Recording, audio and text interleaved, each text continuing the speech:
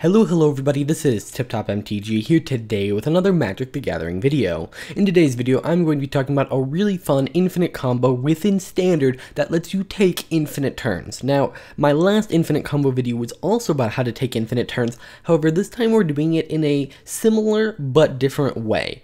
So instead of actually taking, take an extra turn and then like copying that infinitely or whatever, instead what we're doing is we are going to infinitely end our opponent's turn using the card Discontinuity. Now, generally, when I first saw this card, I was like, wow, this is really good. It's really easy to loop.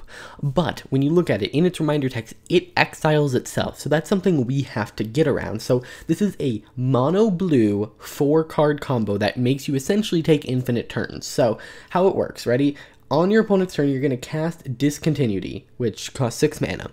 Then, for 2 mana, you're going to Narset's Reversal your own spell, which will make a copy of Discontinuity and bounce it back to your hand. So at this point, Narset's Reversal is in the graveyard, you have a copy of Discontinuity on the stack, and the original Discontinuity in your hand.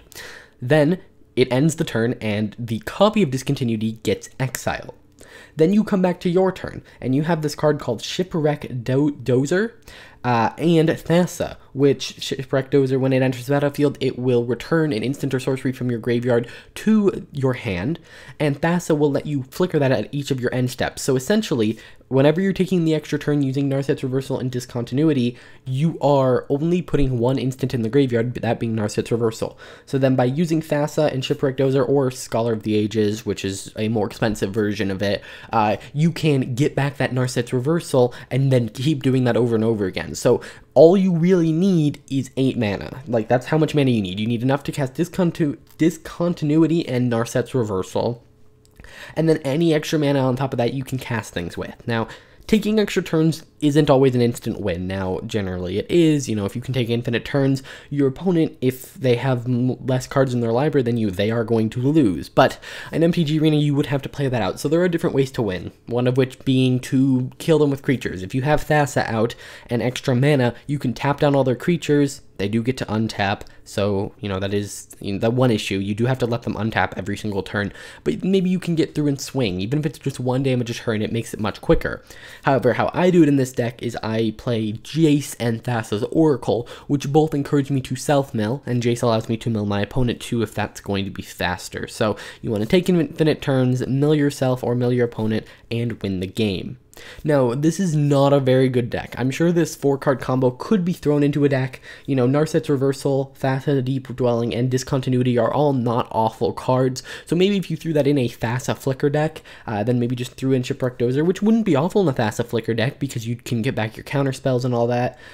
It wouldn't be an awful deck, but here it's just a fun little deck, and I'm playing against Sparky to show you it. I also did add black for Grim Tutor and for Fiend Artisan, because Fiend Artisan can go tutor 2 of our combo pieces.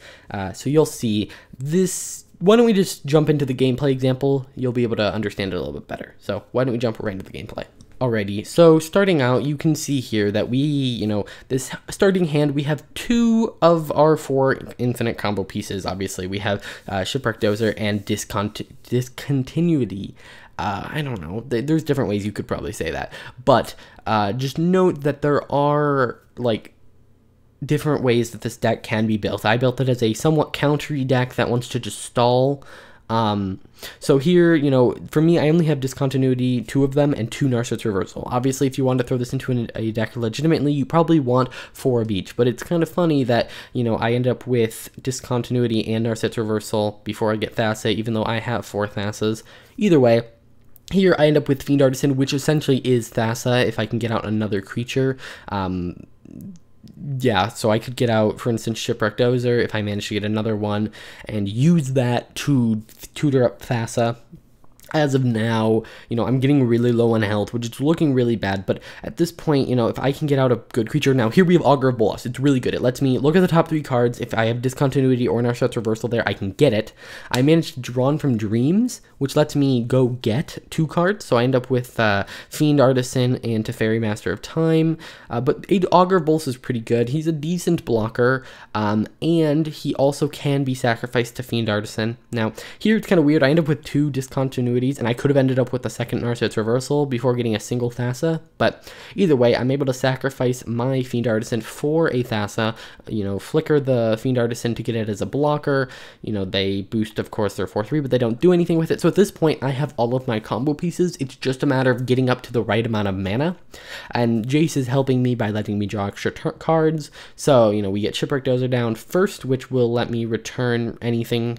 Drawn from Dreams is probably the right move there, but it's fine. You'll notice here I flicker the Dozer and get back on summon, but then I end up just discarding it.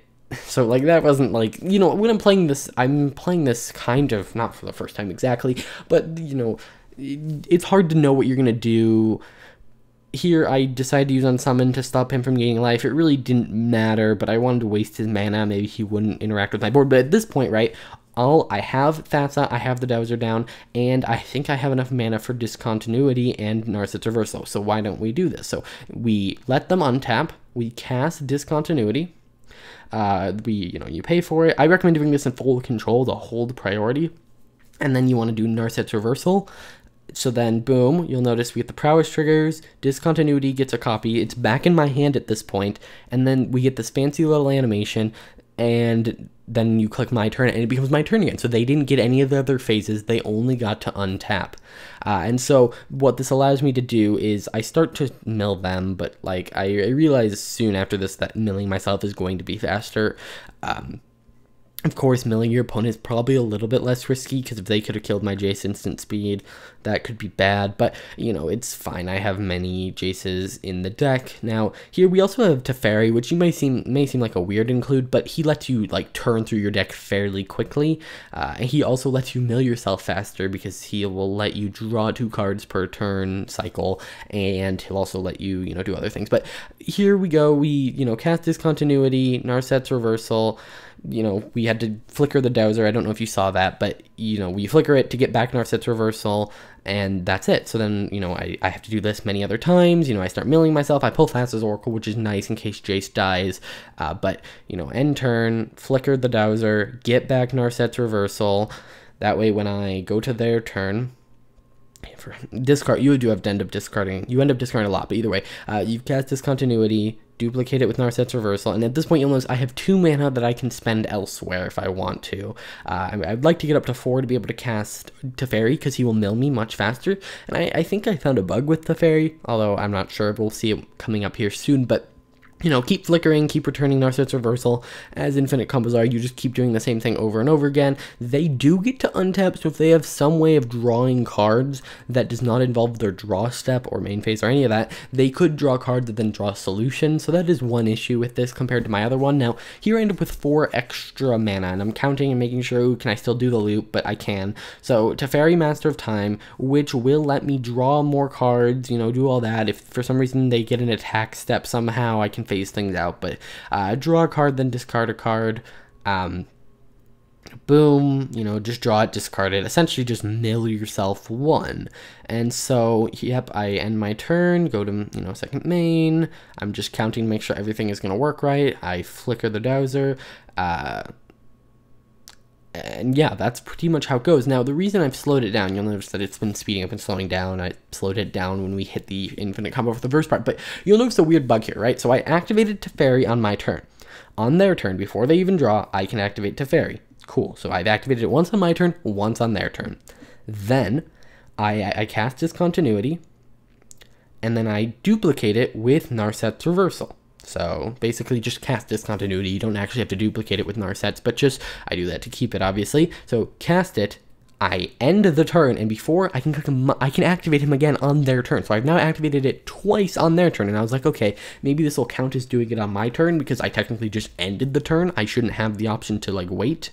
But then also on my turn I can activate it. So now I'm getting to activate Teferi 3 times per turn cycle, which I don't think is intentional. If anyone knows why this is happening, you know, is it a game rule that I'm not aware of? It's just kind of weird to see that I can activate him 3 times per turn, and I think it's a bug. get, you know, I think that's just how MTG Arena is written. It's like, oh, the turn's ended, but it's also you have to say yes to go to your turn, so then you can respond to that, which means it's like a new turn, but not, I don't know.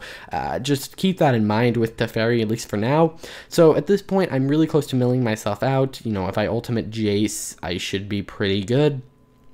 So then I can just ultimate Jace, run out of cards, and I win the game. Now, obviously, if I was playing against a real deck, I would have died a very long time ago. That was way too much stalling. But like I said, if you were going to throw this into an old school Thassa Flicker deck with Agent of Treachery, who obviously isn't legal anymore, but a deck similar to that, you might be able to throw this in as, you know, oh, all of these cards are good on their own, except if I manage to get them all together, I get infinite turns. So it's an interesting little combo there. Let me know what you guys think of it in the comments down below. My deck list will be down below. However, I recommend you just build these 4 cards into any deck. I have another version of the deck that is Simic based, that is more about ramping, and then it also has like Ugin in there as like a secondary game plan. But that deck was only meant to showcase what the combo did, like how to execute the combo and all of that. Either way, guys, this has been really fun, and I hope you guys have enjoyed. If you did, hit that like button, subscribe, and I will see you guys in the next one.